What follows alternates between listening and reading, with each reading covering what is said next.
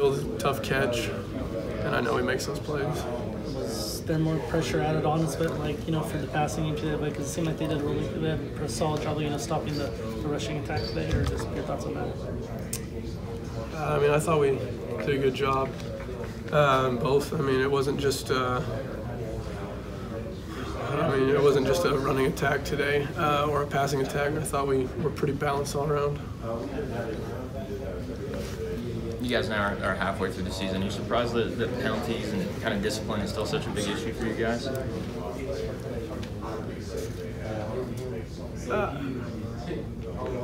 don't know. We gotta be better. Like I said, you're halfway through the season. How have you felt about this half season and your performance overall this season? We gotta be better. What did Coach Gundy say to you guys after the game? What was kind of the message moving forward? It's over with. It's obviously not the outcome we wanted, but we can't go back and take that game again and can't get it back. So we got to move on. It's over with. How tough is it to do that? To just push it out of your mind and get ready for the next one? Obviously it sucks, but you got to do it. You just got to move on.